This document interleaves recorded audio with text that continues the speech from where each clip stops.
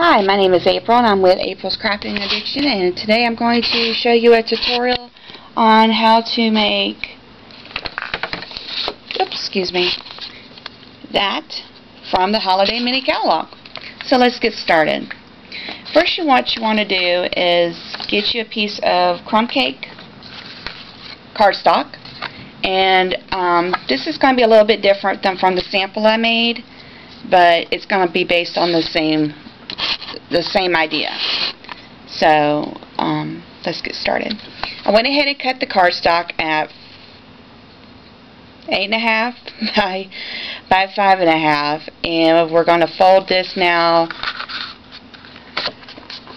just like that. Okay, and the next thing we're going to do is I'm going to go ahead and emboss this part with the Sizzix Stampin' Up folder. I'll get you the name as soon on the, and all I do is go ahead and just place that inside there just like that, and I'll be right back.